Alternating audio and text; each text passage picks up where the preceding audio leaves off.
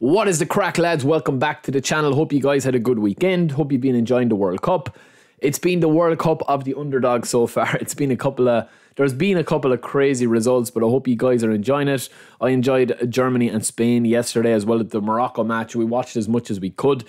But yeah, we are back today because I know I'm going to get a lot of questions about this. And yeah, it's full details. Look, full details will be available, obviously, when this event actually starts. But yeah, it seems to be a new cup is coming to eFootball. So I want to give you my thoughts on this, as well as covering all the details in case you guys are not on Twitter, or if you're at work or whatever. And I just wanted to give my thoughts on it and just break it down for you, really, as to what it is, right? So firstly, they did tweet out about this last night, where they talked that they would be announcing this BRUNO FERNANDES CUP, a brand new eFootball competition. And then they followed that up today with a tweet just about half an hour ago, 30 minutes ago, where they talk about the BRUNO FERNANDES Cup is a cup competition to compete as one of 6 national teams for the chance to earn a special Bruno card and win a prize bundle, including tickets to Manchester. So you see the little graphic there. They also say, with an image that accompanies the text, they talk about this Bruno card. It's a 94 maxed out AMF. Looks like a fairly beastly card.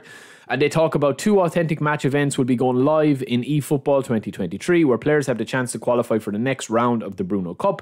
Clear Challenge 1 to earn a special BRUNO card, and beat all 3 challenges for the chance to become a national finalist. So it seems to be that there's going to be 2 matches. They're going to be in the authentic match tab. So it's not going to be using your dream team. It's not going to be using all your superstar squad or your dream team squad or anything like that. It is going to be in authentic match, which is obviously going to be using one of the 6 national teams that are on offer here. And it says, at the end of each authentic match event, a national finalist will be selected for each of the 6 participating nations. So there's going to be 2 events. There's going to be a finalist from each event. So event 1, there's going to be 6 finalists. Event 2, there's going to be 6 finalists. That's 12 in total. Those 12 national finalists will then compete in an online event, a specific dedicated online event, and a nation's national champion will be crowned from that. So there's going to be event winners, 2 events. The winners of those events will go through. There'll be 1 from each region. And then both of those winners will play each other. So there'll be 2 from the UK, 1 from event 1, 1 from event 2, 2 from France, 1 from event 1, 1 from event 2, and so on for Italy, Spain, Germany, and Turkey. The 2 of those will play each other. And then the winner of that will move on to be the actual champion, the national team champion. So the 6 national champions will then be invited to an exclusive event next year where they will face off to be crowned the BRUNO champion. So next year, obviously, this will continue on. The winner will receive our BRUNO FERNANDES trophy in addition to their prize bundle. So yeah, it's obviously going to go from being online to offline then. So that's why there probably is the restriction on those 6 nations. So obviously, yeah, I will give you my thoughts on it in a sec. This event is open to residents in UK, France, Italy, Germany, Spain, and Turkey. The same as up here, as you can see the flags. So they're the teams that you're going to be playing as. So if you want to try and represent Turkey and you're Turkish, you will be playing as Turkey. You'll probably have to play as the region. I mean, based on this, without any other information, because the event isn't on yet, it obviously means that if you're living in the UK, you have to pick the team in the UK. Or if you're living in France, you have to pick France. And then you obviously participate as France, being French.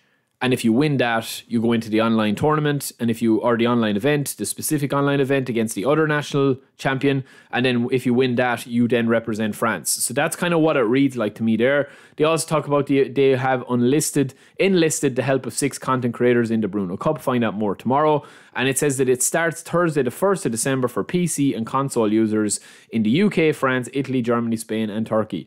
So yeah, look, right, here's my thoughts on it, right? I like the idea of what they're trying to do with the events. I've liked the match pass, that there's rewards in the match pass that are worth actually going for, like the Bale card, the Tadic card. I like that you get 3-star, 4-star, and 5-star scouts, or nominating contracts that you can do. I do like what they're trying to do, but I just feel like there's a couple of things here that I don't really like either. I mean, firstly, you can't play as Portugal. There is a lot of nations missing from this. Now, that's obviously because there is going to be an exclusive event next year. They say it right here, an exclusive event next year. So this isn't just online, so to speak. This isn't just like, 12 players play online. Whoever wins that tournament then wins it out. That they're just running it off completely online. they're probably going to make this a big kind of event next year, maybe, you know, sometime around February, March. And I would say that they'll probably do this with like maybe another, I reckon the reason why it's only these 6 nations at the moment, this is just my opinion, I reckon that they will have another tournament with different players on, you know, different regions on, you know, or maybe they'll trial this, and if it goes well, then they'll do one in South America, or they'll do one in North America, or they'll do another one in Europe that will, you know, have teams that are, you know, different teams in it, or they might do one in Japan. That's just my opinion on it. I think why they've chosen these 6 teams, because it kind of limits, you know, who's going to enter. It gives you a good sample size of how the tournament is going to go. It gives you a good sample size of who's playing it.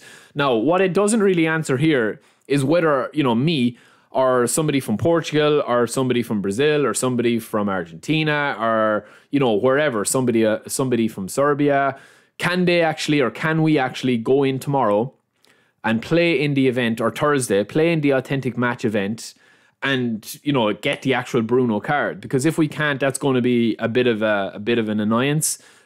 We should be able to get to the stage where we get the card, you know, that we're able to actually do the card. I think the way that they've worded it here, clear challenge 1 to earn a Bruno card, I think that'll probably be open to everybody regardless of region. I could be wrong, so apologies if I am, but I reckon that they will give this challenge to everybody, that it'll be free, and then that these 2 further challenges of the 3 will be locked out.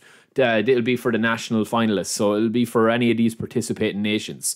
So look, I do like what they're doing. I just think that when you are excluding, you know, anybody, whether it's for marketing reasons, whether it's for, you know, future plans down the line reasons, I do think you have to be very kind of like careful in how you approach it, because obviously, you know, you go into the responses of any of these, and I know I'm going to get a ton of questions. It's like the weekend league, trying to explain to people who can and can't play it.